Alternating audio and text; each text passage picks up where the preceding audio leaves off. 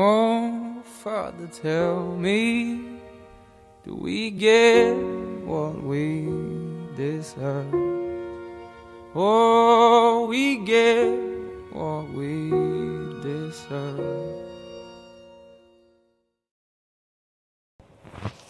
Hey guys, it's Humble Spirit. I just want to come really quick and say that, I really hope that you guys are, wholesale paying attention to these signs that are happening, because there is a lot that's been going on lately. And, you know, our Father truly, truly is trying to warn us, and these all are warnings of the things that are to come, the wrath, the judgment of the Most High. So, as far as like the loud booms that's been going on, I think that's been heard in like 64 different like places. That's, in a sense, guys, that's nothing but trumpets. That's nothing but warnings. That's nothing but, our Father trying to wake us up. What will it take for us to wake up? I see, a lot of people are just coming off of celebrating Thanksgiving. A couple of people went to Black Friday shop, and, it's just really sad for me, and it's really heartbreaking in a sense, being, truly following, our Lord's footsteps, and seeing all your people just out and consuming so much and doing exactly what the elite wants you to do. And then, I don't know, I just feel like it's really sad, and, there's just a lot going on, and I feel like, people should not be, shopping, Black Friday shopping. You're looking for deals on what? These things that are gonna burn, these things that, you know what I mean, that benefit you nothing. You know what I'm saying? They don't do anything for you, these things that you're buying. I mean, I don't know, paying for it with the all-seeing eye on it. I mean, I don't know, so like I said, there's been reports of insects and birds, kind of disappearing in certain places, foreign places, here, everywhere. There's been a decrease in bees and just like insects, period. And the insects that are still here, like flies or mosquitoes or things like that, they have probably diseases or some sort of deadly thing that they're carrying. Which is, I would say some sort of plague. But these things are happening, guys, for a reason.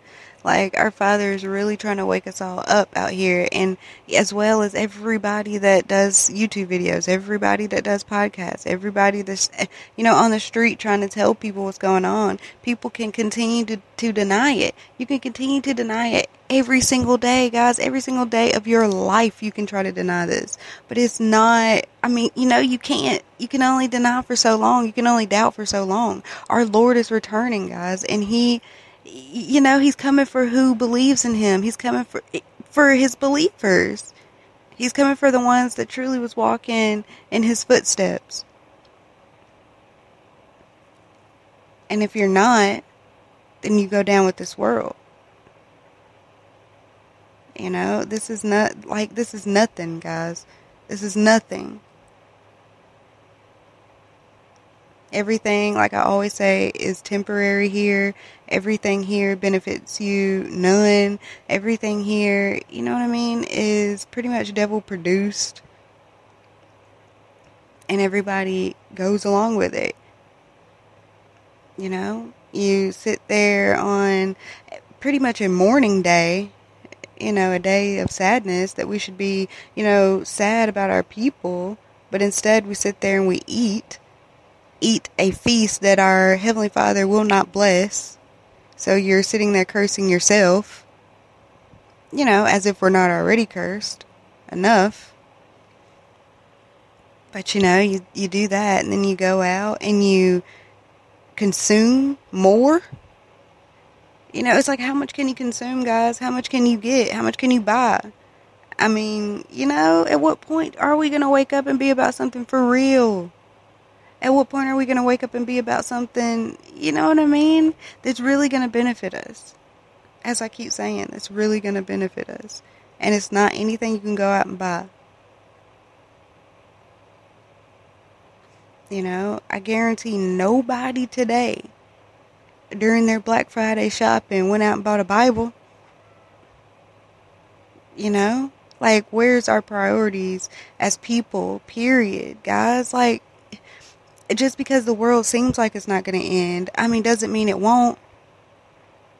I think, as people, we go about life knowing that anything can happen in life. So why would we doubt that our Heavenly Father is coming back, our Lord's coming back? Why would we doubt that? Where would that even come from? To doubt our Lord's return, is some sort demonic spirit speaking. That's not really truly coming from a creation of our Heavenly Father, if that makes sense. So, like I said, he's doing all these things and showing us all these signs so we can wake up, so we can truly, try at least now to come back to him. Time is pretty much up, guys. And things are really heating up, and things are going to continue, to get worse and worse. And before you know it, stuff has hit the fan, and you can't do anything about it. And our Father says, that some people won't repent, and I understand that, but this message, I guess, isn't for them. But, at what point do we, come back to our Father, our Heavenly Father, our Creator? At what point, do we start listening to Him? As we should have been doing our whole life. We would have been way better off out here, guys. Like I said, the elite just keeps us distracted. The elite keeps us so far from our Heavenly Father, it's ridiculous. They keep us distracted, like I said, with their holidays, if that's what you want to call it. They keep us distracted with all this sports. They keep us distracted with, what new things that's come out, what new technology, and whatever. And the thing about that technology is, all you people that's buying drones and whatever, all they got to do is just say a little, say a little trigger word, or put in a little code or whatever, and those things can turn around and kill you. And nobody's going to be able to stop it. They do, I don't know what they're called, but, the guy's up there and he's on stage and he's saying, whatever about whatever new technology and etc. Well, he's telling you exactly what is going on. He's telling you, what the thing is going to do, can do, and etc. What they probably are going to do with it. So he's up there and he's saying, yeah, this is new technology, and, this thing can turn on you and kill you, and nobody can stop it. And everybody's like, ooh, you know what I mean? That's not cool. Like that, that really, it's sad. Really, it is. Once again, we're doing this to ourselves. We can't keep doing this, guys. Like, this place is going to become, a place that's unlivable. When I say the end of the world, I mean the end of the world as we know it. You know what I'm saying? The end of the world as we know it. The end of the world, here, we're not going to be able, this place isn't going to be livable anymore. Why are y'all still out Black Friday shopping? Why are y'all still shopping anyways, period? Why are y'all still out here, trying to get money, and etc. When, it's about to become a place where there's not even any animals. It's about to become a place where half the population's dead. Half the population is AI, artificial intelligence. Come on. Not that they, half of them aren't as is, because, you better believe there's a lot of clones out here. Lot of decoys out here, guys. So it's time. It's really, honestly, time to get real. It is It is time. I mean, you can't keep being out here doing nothing. Going to the club every weekend. You know what I mean? Going to school. What is that knowledge from this earthly school? You know, what is this knowledge going to give you? Nothing. What? You think you can hand that hand that certificate or whatever you are getting, that piece of paper, period. You think that, you handing that over to our Father is going to get you in heaven or something? You think you can take that with you? You know what I mean? I don't know. Like I said, guys, it really breaks my heart, to see, the devil have so much control, basically. And, but we've allowed it, like I said, we're out here buying drones and etc., once again, allowing, this new age of things to roll in, and we don't even blink twice about it. We're like, yeah, they say, oh, it's good for you, it'll help you, whatever, oh, okay, yeah, bring it on in. Then later on in life, we're like, oh no, we actually don't like this. But what can you do about it?